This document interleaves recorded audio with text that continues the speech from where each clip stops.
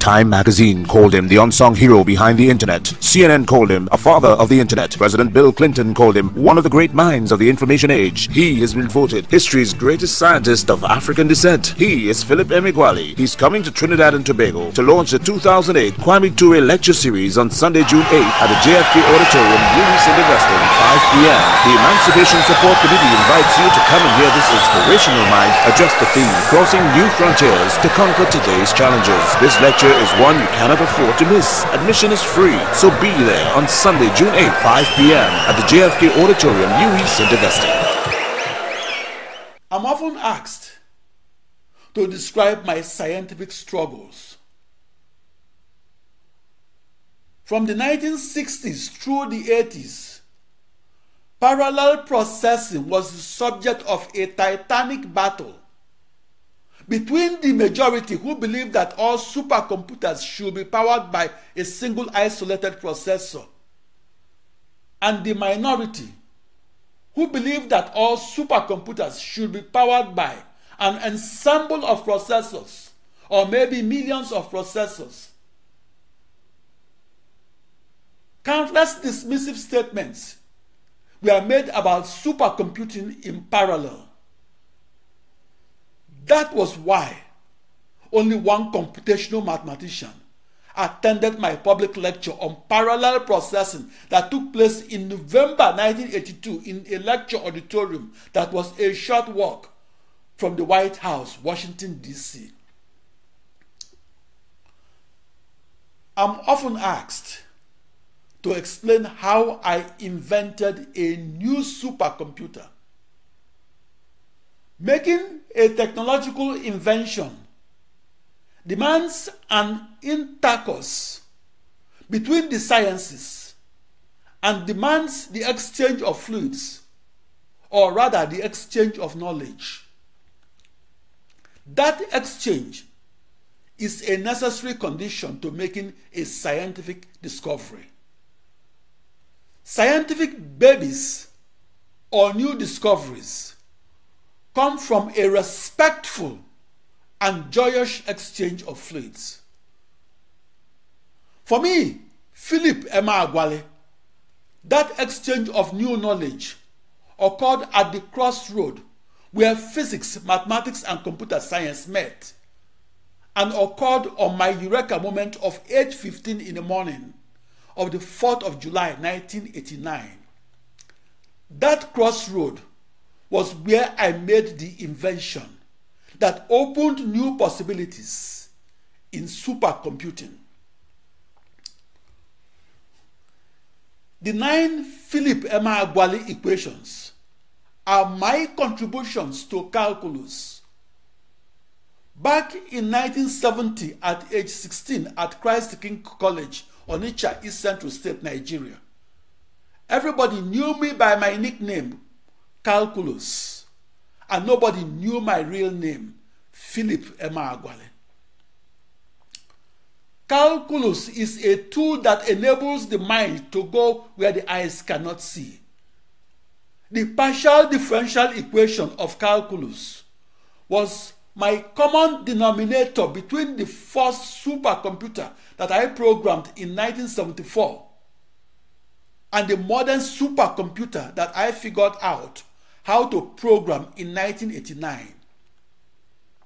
Between the ancient laws of physics and the modern laws of computing, the partial differential equation of calculus is the pink elephant in the room. In supercomputing, calculus is the uncle nobody in the family wants to talk about. In a literal sense, and as a research mathematician, calculus is my mother tongue, not the Igbo language that my mother spoke.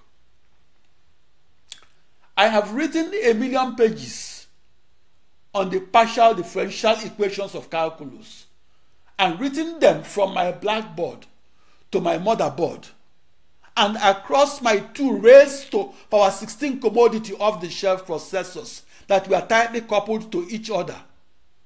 I also invented algorithms that I used to solve the toughest problems in calculus. In contrast, I cannot write a letter in my ancestral Igbo language. Parallel processing is a disruptive technology that displaces sequential processing, a technology that in turn established itself for half a century. Searching for the parallel process solution to the toughest problem arising in calculus and physics was like searching for a black goat at night. My scientific journey to the farthest frontier of technological knowledge and my quest for the fastest supercomputer, that is a new internet, was a mathematical journey from fiction to fact to forecast. The fastest supercomputer is where humanity's future takes shape. The computer is the greatest invention since fire. The modern supercomputer is the greatest invention in computational physics. I believe that we are witnessing a technological change of tectonic proportion.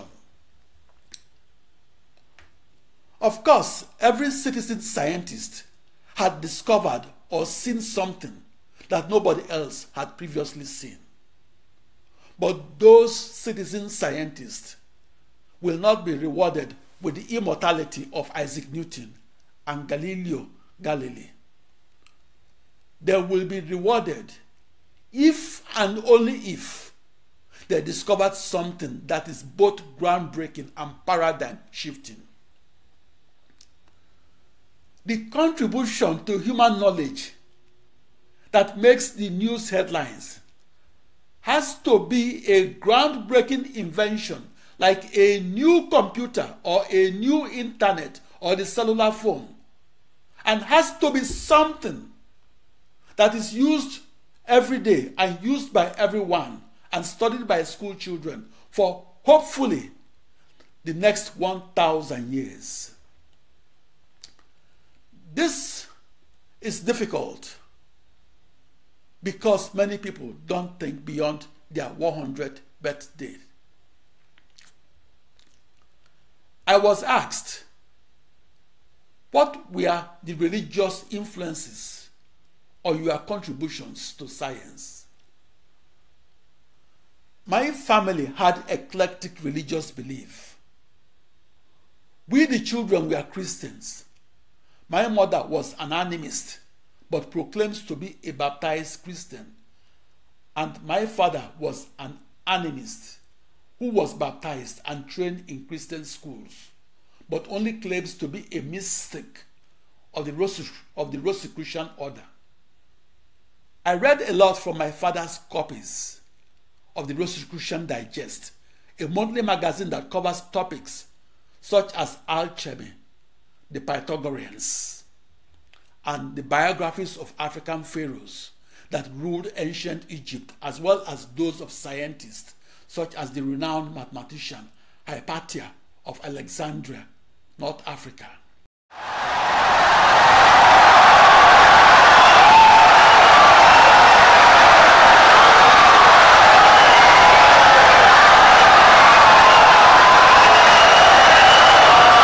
Insightful and brilliant lecture.